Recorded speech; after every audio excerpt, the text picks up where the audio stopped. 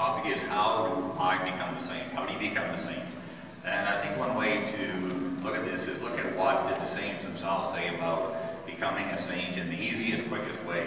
And I'll just read a few of them. Then I'm going to talk really about 3 saints tonight and what they had to say about how to become holy, how to become a saint, how to live our lives. St. John Bosco, he said, by obedience. Obedience is not only the sum total of spiritual perfection, it is also the easiest, safest, surest, quickest way of growing in holiness and gaining heaven itself.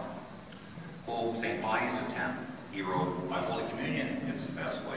Because Holy Communion is the shortest and safest way to heaven. There are others, innocent, but that is for little children. Penance, but we are afraid of it. Generous endurance of trials of life. When they come, we weep and ask to be relieved of them. The surest, easiest way, the shortest way is the Holy Eucharist. And then the last one is the Blessed Virgin Mary. St. Louis de Montfort said, the Blessed Mother is the safest, easiest, shortest, and most perfect way of approaching Jesus. So we'll talk about St. Louis de Montfort a bit later. Well, 3 saints I am going to talk about are St. Ignatius Loyola, St. Louis de Montfort, and St. Teresa of Lisieux, and they're all lived in a chronological order. St. Ignatius Loyola died in 1536. He was a founder of the Jesuits, and there's a Society of Jesus. And I'm going to read you his first foundation, first Pecora foundation, which is kind of the little mandate of the order.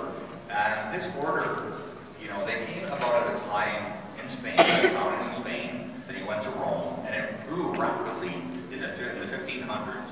And it was a great, it really saved the church in many ways, because in Northern Europe, in England, Germany, other countries, the faith is being racked by Lutheranism and by, you know, Henry VIII in England and so on. And there were revolutions happening throughout the world. And something had to be done. And so God raised up these order of men.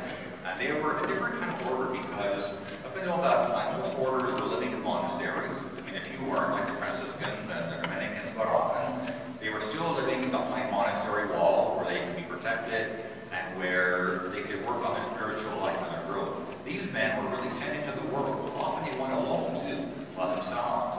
And who were some of these great saints of the Jesuits in the early days? People like St. Francis Xavier, who left Spain. He went to India, and mainly India had great success, baptizing, we think, maybe between 100,000 and 200,000 people by himself. I mean, that's incredible. He died off the coast of China, 6 miles off the coast of China. Wanted to go there, he didn't make it. He was only 52 years old when he died. In Japan, St. Paul Miki was a Japanese convert and he became a Jesuit priest. He and 25 others were crucified in Nagasaki in 1597. And again, the faith had gone that far. The English martyrs like St. Edmund Campion, who were drawn and quartered, you know, in the late 1500s by Queen Elizabeth and so on. So we have these great saints, and even Lenin, you know, the head of began the Communist Party in Russia, said if I had 10 men, like those earliest Jesuits, I could conquer the world. And that's how great was their fervor and their life. I want to read to you just their mandate, of which is very simple, but also very powerful in what Ignatius wrote. Oh, I lost it here somewhere.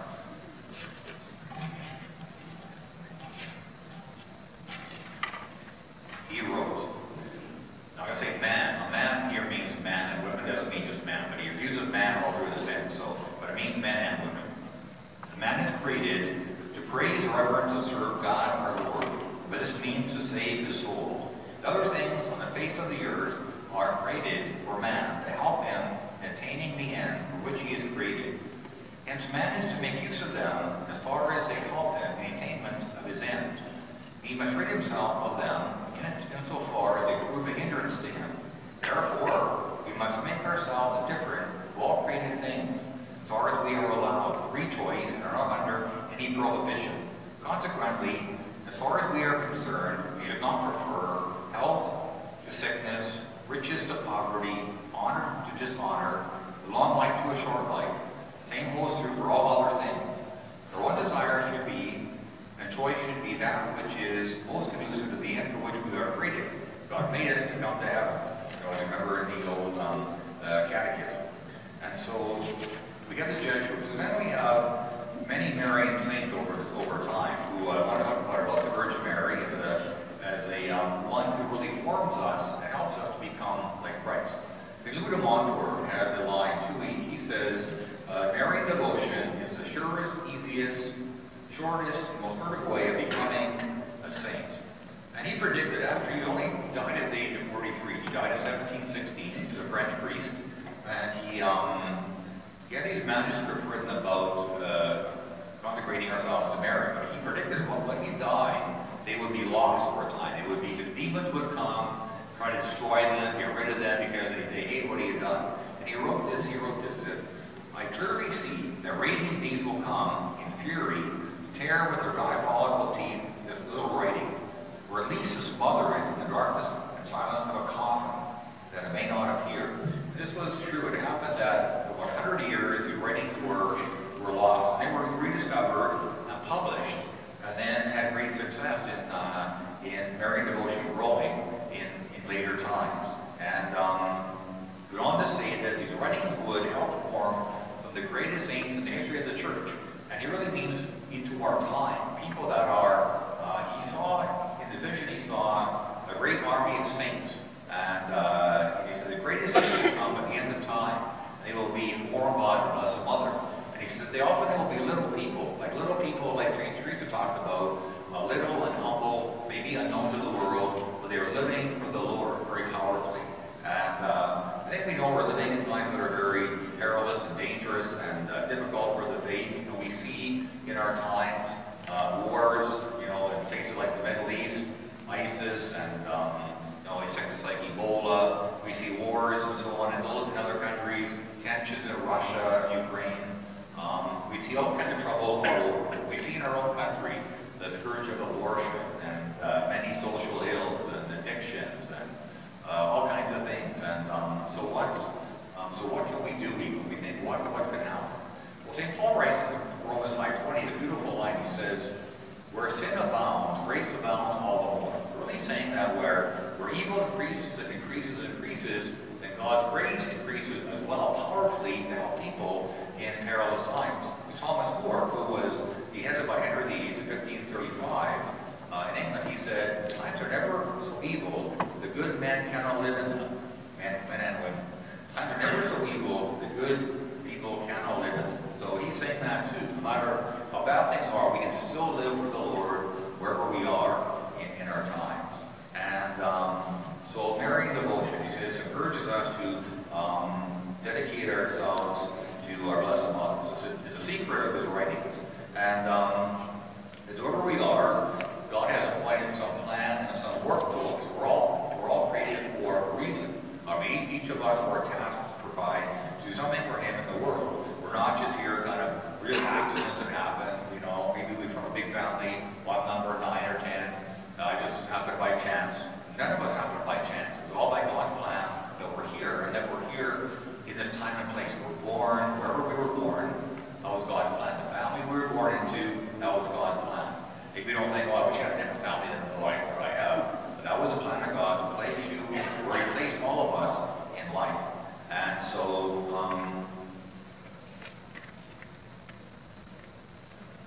God uniquely blessed Mary by giving her this role of becoming the mother of the Messiah. So his great gift, firstly, is to become the mother of the Messiah. She says yes. And she really gave the permission of the Holy Spirit to conceive Jesus in her. So it's really a spousal union. She's like the bride of the Holy Spirit. She's a spouse of the Holy Spirit in a marital kind of union. And that doesn't just end. Okay, now Jesus is born, it continues. And the Holy Spirit remains in her and with her through all time, and works through her through all time as well. And again, we see that Mary had many gifts given to her. She was blessed by being born without original sin, immaculate conception. She also was given many blessings throughout her life. Much of her life was hidden. Mary don't hear too much about her, so she's kind of a hidden person. And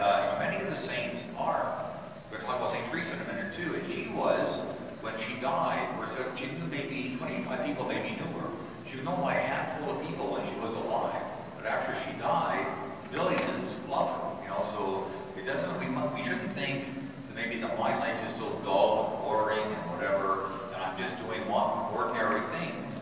In ordinariness is the road to holiness, and especially in a time like ours where we look, there's so much competition to get into university, to get into a job. So for young people, it's so difficult. Yet, what God would say, you don't need to do all those kind of things. You need to live in me, and that can be a very humble life. You can be very holy by being humble and simple. We look at other modern saints, Brother Andre, who was a saint of Montreal, who was a doorkeeper. And when he came, he was Holy Cross order, Holy Cross priests and brothers, or a teaching order. They're very smart guys. They thought, well, Brother Andre, kind of dimwit, what are we going to do with him? He can answer the door, basically. And so I think for 40 years, he was a doorkeeper. But being the doorkeeper, well, he had time to talk with the people. They're waiting for somebody more important to come up, but he would talk with them. He'd tell them their life. Oh, I got problems. He would pray with them, and they would often be healed. And this is kind of how the story went. In Detroit, there was another very similar man. He's not canonized yet, but his name is Father, what's his name? Casey. Training else. Solomonus Casey, his name, kind of very similar to Brother Andre. He was a doorkeeper at a different order in Detroit. And the same kind of thing. He was a doorkeeper, holy man, and kind of unknown to many people, but loved by, although he became a saint. So we're saying in modern times, by ordinary people can become very holy in doing what they do very well for God. Just do it the best you can. You can become very holy, washing dishes, doing the laundry, making dinner, can be a way to great holiness for people. And we often think, well, that's so ordinary. Anybody can do that, but do it with great love for God and for others. That's all that's asked of us, in this. Okay, and coming back to Mary here now. And Mary was given at the cross for this great gift where the Lord said to her about John the disciple, woman, behold your son, and John, behold your mother. Now we're told then that from there on he took her into his home. Really means not into his heart, into his life. So, and there she becomes our mother as well. And her role as a mother, which was with Jesus, now is to form us into other Christ. Her role is to form Jesus into holiness from her role as much as she could. Now that role is given to her to form us into holy people as well. So now she becomes our mother as well, to form us into her son. The more we cooperate with that, the more things will happen. St. Louis de Montfort's consecration has two major emphases. First, renewing our baptismal vows and giving ourselves to Mary. Now, renewing our vows, we also renounce Satan. We do it at baptisms, and also at every year at Easter we do that as well. We renounce Satan and his pomps and works, and give ourselves to God. Now, so Satan is mentioned there. It's interesting because he hates Mary, he can't stand her, and in many ways he hates her more than God even, because Satan being very proud and arrogant. Well, at least God, the Father, powerful, being knocked out by God, okay, but here's Mary, the humble handmaid of the Lord, a woman, and she's humble and simple and holy. She's stronger than he is. To him, that's horrible. That's the most worst thing he could have happened to him. And yet, he knows that she is his great enemy, and she's successful over him. So again, just to encourage Mary devotion, it's really growing again. And there are books around today, like you can find all kinds of books. Preparation for Total Consecration, according to St. Louis de Montfort. And here's another book that's used a lot. We use it in St. Luke's. It's called 33 Days to Morning Glory. It's a really easy book to use. Again, it's 33 days of prayers, and they're simple prayers, 2 pages every day, consecrating ourselves to Mary. And again, it really helps us understand about her and her role in our lives. So just to encourage that in our time. But yeah, these books, they're about $18, but Lighthouse Media, if you have any of that in your parishes, you get them for next to nothing really, because they really want to spread these, not just this book, but many books they are spreading in your parishes. And many parishes are using Lighthouse Media for that. You get them as cheap as $2 if you get the biggest amount. So again, it's a very good book. St. Teresa of Lisieux, another last saint, she talked about, I want to talk about purgatory and St. Teresa of Lisieux. In her convent, this is like 1897 when she died. She was head of the novices, even though she was a young sister. And her at that time in France, maybe around the world, it was kind of believed among Catholics that when you die, even if you're a really good person, you're probably going to purgatory for a time. You had to be so holy to go right to heaven. And she began to think that this doesn't seem right. If God is all merciful, all loving, does he want us to go to purgatory? And so she began to teach her sisters that you don't have to go to purgatory. You can go straight to heaven. You know, if you trust totally in God, trust in God and in his mercy, and you say to God, I give you everything that I have is yours. I have nothing. I come before you as a beggar with nothing. And everything we give back to God. And in that, God sees great merit and great holiness. And so it's really trusting in the mercy of God, divine mercy, trusting in that, living in that. And so she told her sisters, no, you go aim for heaven, don't aim for purgatory, because you might end up there. One older sister said to Teresa, you're teaching heresy, sister. You shouldn't be teaching such nonsense. Teresa talked to her, said, no, I believe I'm right. I believe this is correct. She believed that her own father was very loving. You know, she had a good relationship with her father, her own natural father. We translate into her seeing God like her father, a loving father. Well, her loving father sent his kids to purgatory if he didn't have to. You know, purgatory is a place of mercy, but if you don't have to go there, why go there? Why not aim right for heaven? Anyhow, the sister who had talked with her and told her she was teaching heresy died.